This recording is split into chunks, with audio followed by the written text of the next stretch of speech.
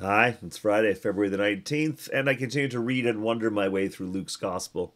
And today we're in Luke chapter 8, verses 4 to 8. Just a little bit, just actually a parable. Um, Last time we heard about some of the women who worked and served with Jesus, and that was really worth wondering about because we don't hear about them all that often. So we did that, but now let's hear some of Jesus' teaching. So it's Luke 8, verses 4 to 8. When a great crowd gathered and people from town to town came to him, he said in a parable, a sower went out to sow his seed. And as he sowed, some fell on the path and was trampled on, and the birds of the air ate it up. Some fell on the rock, and as it grew, it withered for lack of moisture. Some fell among thorns, and the thorns grew with it and choked it. Some fell in good soil, and when it grew, it produced 100-fold. And as he said this, he called out, let anyone with ears to hear listen.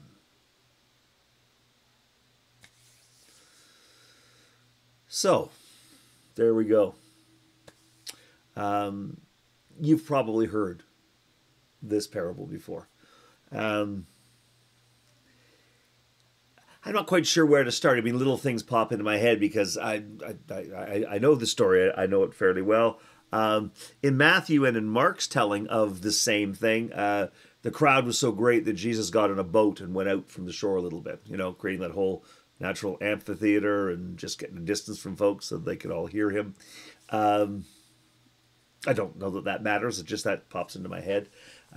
So Luke doesn't give us that detail because Luke doesn't know it, doesn't need it, doesn't add anything to the story for Luke. I'm not sure, but it's not in Luke's version. As I say, it's in Mark and Matthew's. Um, I guess before we get into it, well, let's say this. Um, the verses that will proceed from here, like the next verses, the ones we'll read tomorrow, have Jesus explaining what the parable means. And I have all sorts of problems with that, and I'll tell you about that tomorrow. I just wanted to have the parable today. Um, and before I get into wondering about the parable, maybe we need to talk about parables a little bit. Jesus teaches in parables. And I will suggest to you that there is not unanimity um, among Bible scholars, among storytellers, around theologians, about what parables are. We know Jesus likes teaching in parables. Got it. Um, but what exactly is a parable? And some would say, well, parable, again, sort of from the Greek, alongside parable. So it's kind of like a story told alongside reality. It's not quite real, like it didn't necessarily happen, and yet there is a great truth in it. And that works for me. I mean, you've probably heard me, you've heard other people say, surely, this may not have happened, and yet it is true. Um, so a story that holds a great truth, and so that works for some people, and they say, okay, so that's what a parable is.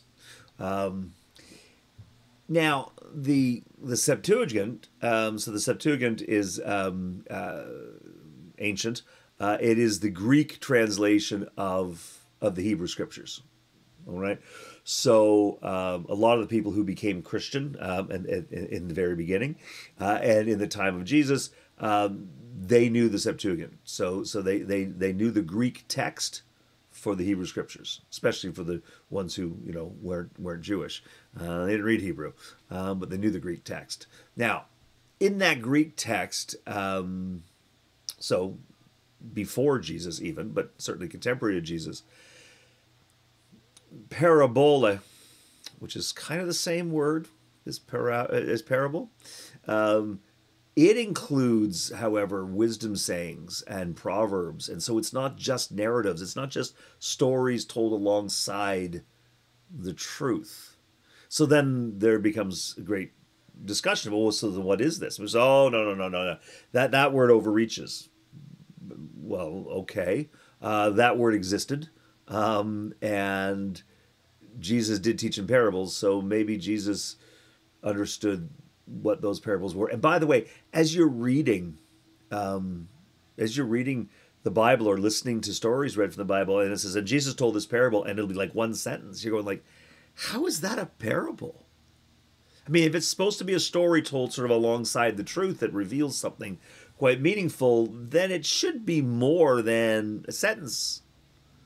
And yet, the Gospels will sometimes refer to something as a parable, and just like it sounds more like wisdom saying. So, is it a wisdom saying? Well, then why do the Gospel authors differentiate? Like, what do they say? So Jesus told them this parable, and then Jesus tells them other things, but the authors of the Gospels don't call them parables. So what is it about a parable that's different? One thing that I find kind of amusing, and it'll be more amusing tomorrow, I suppose. But anyway, one thing I do find amusing is that people say, yes, but you got to be clear, a parable is not an allegory. And I was, oh yeah, absolutely, of course it's not an allegory. Why isn't it an allegory? Well, growing up, for me, as far as I understood it, and maybe it's because, I read Animal Farm, I'm not sure, but allegories to me had animals in them. And in fact, if you'd asked me when I was 25, what's the difference between a parable and an allegory? I said, well, allegories have animals, and parables don't. They might, they don't have to. Okay, so then I'll go on and do some more education, and somewhere along the way pick up a degree or two in classical studies and in Greek, and of course realize that Plato's cave is an allegory, and there ain't no animals in it. But Plato's cave as an allegory means it is a story that has a hidden meaning, is another way of talking about reality, right? So kind of metaphorical, symbolic. So the truth is found in it, but you've got to look at it, okay? But because I don't know, but that parable is not an allegory. Okay. I actually agree with that. And that'll get me to what I think of parables. So I agree that a parable and allegories aren't the same thing, because I believe an allegory has a specific meaning. And you might come to appreciate the depth of the meaning. Every time you read Plato's Cave, you get another sense perhaps of shadow and light and reality and ideals and all of those kind of things. But it's still pretty clear that this is a story about human existence and understanding. So it has a meaning. And once you unlock it, you get it. So I would suggest to you that parables are different than allegories, because they don't simply have one meaning. I believe they have multiple meanings. So when I talk about parables, I talk about like a parabola, right? So that, a curve around a fixed point. Every time you come to it, it's a little different. It relates to the fixed point, but it's different. And in fact, a parabola throws things back at you. So for me, a parable is a thing that makes me examine myself, puts me into deep focus. Right? That's the other thing a parabola does. It focuses, right? And some of you are going like, seriously, Norman, we haven't talked about parables since we were in high school. Parables or parabolas since we were in high school. But that's what a parabola does for us, like mechanically, if you look at a headlight, satellite dish, right? It focuses. Well, I think that these are all slightly connected in that a parable provides focus, but it invites me to focus. But the thing is that wherever I move, it changes. So a parable can mean different things at different times, different things to different people. So you and I can hear the same story and hear different things. We can take that same story or that same bit of wisdom. So maybe it is just a sentence, but it's like, wait a minute. Oh, okay, what if I looked at it from this perspective? It changes the meaning. That perspective changes the meaning. The cave, that doesn't happen. The cave is the cave is the cave. Okay? An allegory once you've puzzled it out, is an allegory. It is. I mean, it's more than a riddle. It has greater depth, but it sort of is that. But for me, a parable is a narrative. It is usually a story, but it is something that brings focus, reflection on me, and it changes all the time. It is dynamic, and I think that's why Jesus likes teaching with them. Right, so I am not unanimous with my colleagues. But I'm not alone out there either. So a lot of people see parables the same way I do. And when I see them this way, then they become very dynamic and important to me. And as I say, they change. So today's parable, for instance, a sower went out to sow his seed. So are you the sower or are you the seed in the story? Because we're going to get to Jesus' description of it shortly, and when we're the seed, and that makes perfect sense. So sower went out to sow his seed. So if I think about it as the seed, and as he sowed, some fell on the path and was trampled on, and the birds of the air ate it up. It's tough. It's tough living in this world. We don't always get to choose where we're born. We don't affect all the circumstances around us. We're on the path, and sometimes we get trampled on, and we get eaten by birds. Some fall on the rock, and as it grew up, it withered for lack of moisture. And you know what? That does happen too. Sometimes life is so hard, we never really get a chance to grow. Some fell among the thorns. The thorns grew with it, and choked it. And yeah, sometimes the things around me just make it impossible for me to flourish. It's not at the hard ground. It's just there's so many distractions, so many other things drawing on my energy, drawing on the things around me that I can't make it. And some fell on good soil, and it grew and produced 100-fold. So when you get it right, you grow and you produce. Yeah, that's faith. Now, my own problem with that is I don't seem to have any power.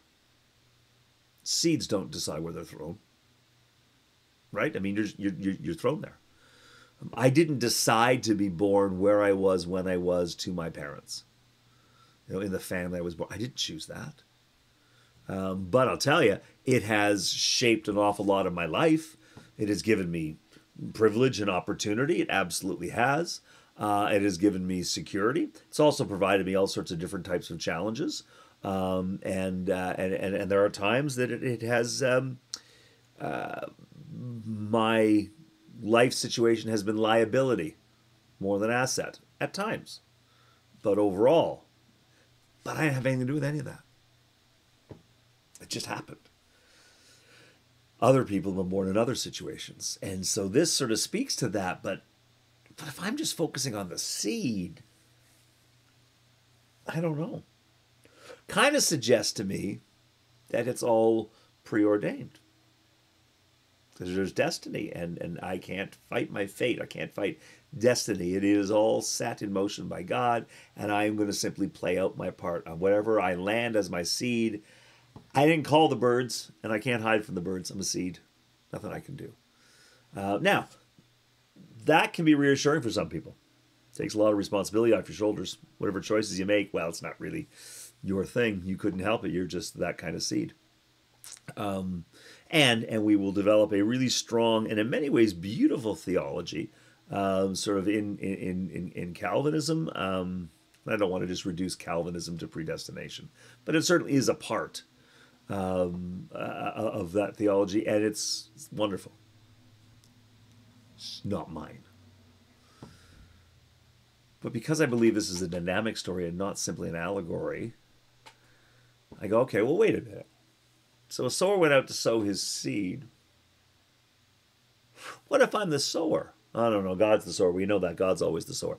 But what if I'm the sower? And I have these gifts.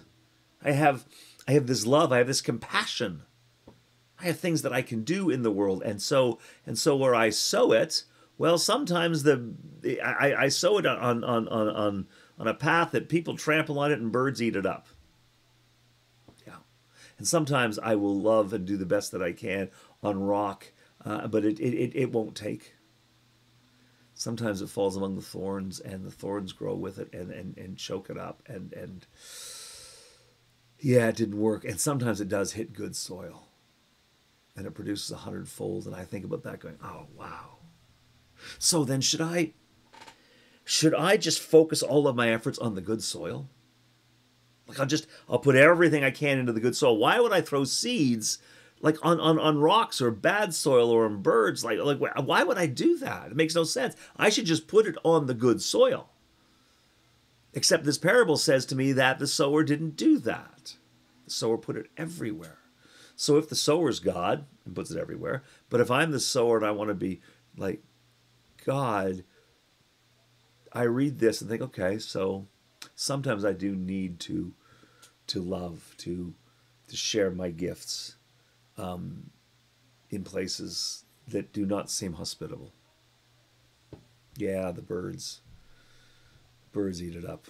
I share love, wisdom, resources, whatever I do, and they take it away. But something they would have understood then, and I appreciate if I think about it now, birds eat seeds and then they poop them out. And then those seeds grow elsewhere. And then I start to think, well, so I never really know then what my gifts might do, what my kindness, what my love that I dare to share, what God's love that I share. I can't predict how it will be received or where it will be received. Sometimes you do something and it affects somebody that you think is totally unconnected, but they were watching, or they heard about, or the person that you tried to help, even though it didn't seem to help them, they went somewhere and they carried that message and that word was heard and somebody got some, and you have no idea. See, if I just keep my seeds for the good soil, I am kind of being like God in my own version of God, going, I'm going to just reward the good. I'm just going to hedge everything so that I get my best investment. So I'm going to send my smartest kid to school. I'm going to keep his brothers, the other two brothers who aren't as smart, I can keep them at home because I need someone to help me out here. Well, no, but maybe everybody should be going to school. Maybe everybody should be helping. Maybe everybody should have all of these experiences. And I don't want to streamline. So, you know what? That 11-year-old's good at tennis. That's all I'm going to do is focus on tennis for that kid. No, maybe I want to make sure that all of my children have a variety of experiences. Maybe I want to make sure I have a variety of experiences. Oh, man, I go to yoga. That's just a waste of time. I don't want to go to yoga. And yet you never know exactly what it is you might pick up. New experiences connect us in all sorts of ways. That's what I hear when I start to think of myself as the sower and where I'm throwing seed and why I'm throwing seed on ground that doesn't seem as good. I don't want to judge.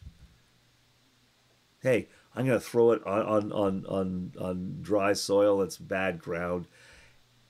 And then a rainfall comes like I'd never imagined. Completely out of season. And it's like, oh my God. Well, I'm glad I did that. I tell you how amazing it is for me to see these tulips that pop up in my front yard. I have no idea how they got there. But boy, oh boy, when they pop up, it's like, oh, look at that. I don't recall planting anything there. Somebody did sometime, a long time ago. And yeah, I would have told you you can't grow anything there. And yet, there it is. And then I start to think about this. Go, okay, but what if the sower is God and the seed is Jesus? It's the word that's being offered. And so now I start to think of myself as the soil. So I'm the soil. Well, if I let myself be walked on all the time, if I never stand up for myself, I don't have a chance to live out my faith. Sometimes you just have to stand up and say, whoa, whoa, whoa, whoa, whoa, stop that. Don't walk on me. And sometimes I need to try to not be a rock. I need to be open. I need to just loosen up just a little bit. Open my stony heart. And sometimes I have to look around and realize I'm surrounded by thorns. And so the things that I do, these distractions that I surround myself with, these are keeping me from really growing in faith. I mean, I could be growing in faith, but it's just so much easier to just sit down and have a drink. Who knows what those thorns are, but I can look at my life and go, oh, that's a distraction. No, I want to be good soil. So maybe that becomes the story for me. But you see, it changes every time. And when I hear the story, it hits me the way I am today. And it says something to me. I mean, based on the way I do these reflections and wonderings, I treat all of Scripture as parable.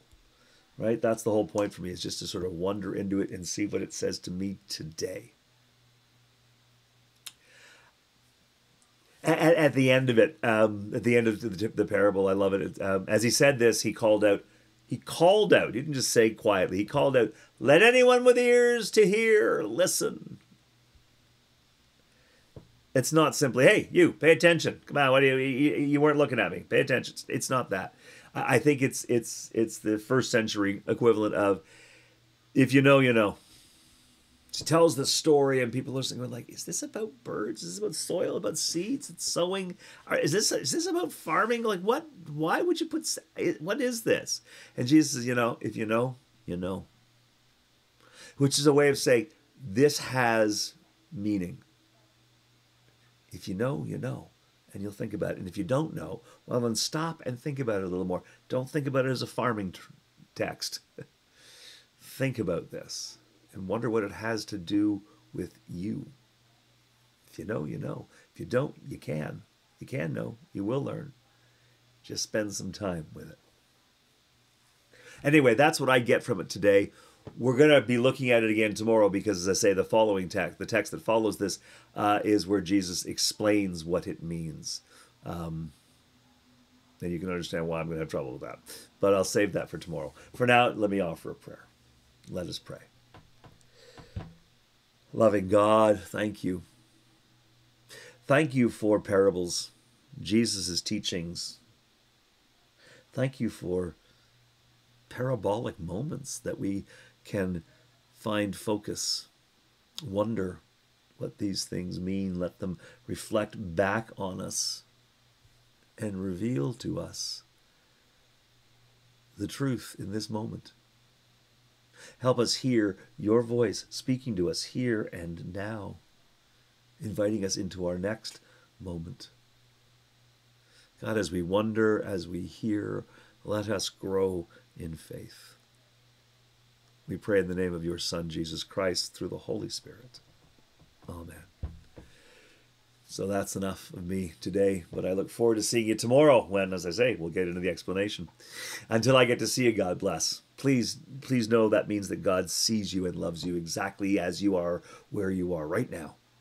And God's love not only surrounds you, but it moves through you into the world and helps to shape the world. It helps to bring moisture to dry soil. It helps to bring hope to those who are feeling hopeless. The way that you are in the world matters. God's love moves through you and changes the world. So thank you for being you. God bless you. We'll see you tomorrow.